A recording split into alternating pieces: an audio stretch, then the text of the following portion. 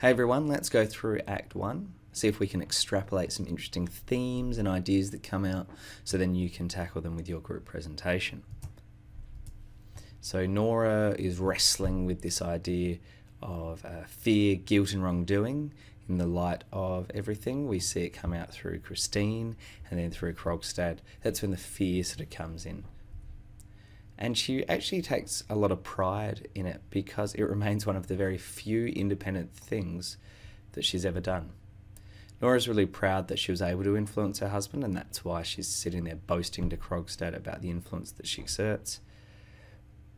And that really reveals her desire to feel useful and important, that she was able to support those around her and save someone's life.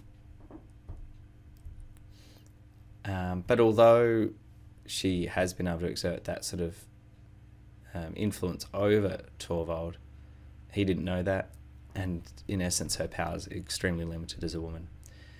Because paradoxically, when Krogstad asks Nora to exert this influence on Torvald on his behalf, Nora perceives his request to be an insult.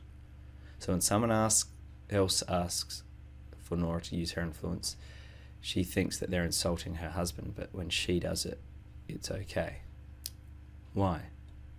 Well, Krogstad's statement implies that Torvald fails to conform to societal belief, that the husband should be responsible for all the financial and business matters, and by Nora swaying him, it's an insult to Torvald for not being a proper husband, a proper man who deals with that sort of stuff, and instead the wife needs to interfere.